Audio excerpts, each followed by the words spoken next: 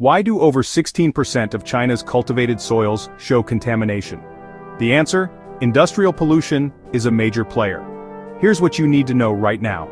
Across China, thousands of key industrial enterprises release heavy metals. They also discharge chemical waste into the environment.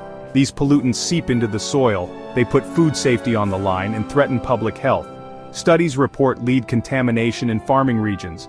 Cadmium appears at unsafe concentrations in many fields. Arsenic contamination is also detected in other regions. Levels in some regions are well above safe limits. The fallout includes significantly lower crop yields nationwide. It produces tainted produce that reaches markets and consumers and causes long-term damage to ecosystems and biodiversity.